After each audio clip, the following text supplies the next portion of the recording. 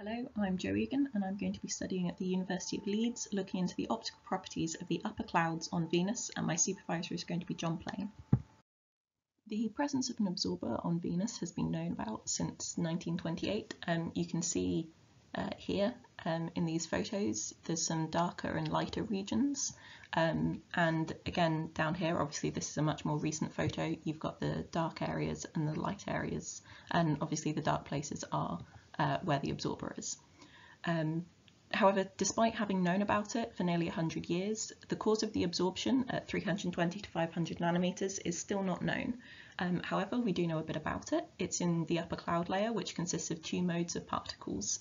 There's what are called mode 2, which are the cloud droplets themselves, and mode 1, which are small particulates, and it's proposed that this is the absorber. As well as being able to see the absorption, we also detect these glory patterns, so these rings of bright and dark and then bright again that you can see up here. These glories are formed exclusively by spherical droplets, so the cloud droplets. However, if we compare the observed pattern, so these red dots here, to what we'd expect from the cloud droplets, or even droplets with a slightly higher refractive index, so these green and purple lines, you can see that they don't match. However, if small particles are included in the droplets, then we get this blue line here, and you can see that matches really well with the observations. So this suggests that the mode 1 particles, the absorber, are also inside the cloud droplets.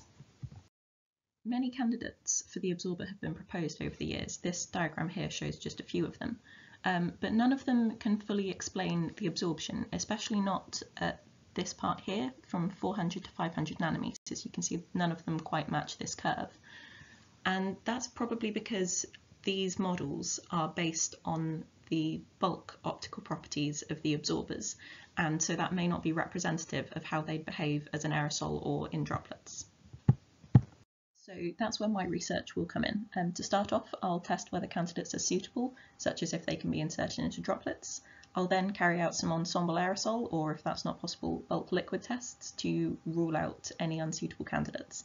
Then I'll be carrying out single droplet tests to accurately measure the refractive index and using those results to model glory formation and atmospheric behaviour.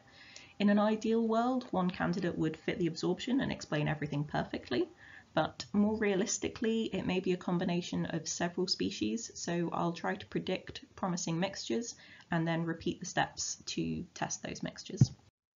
Thank you for your attention.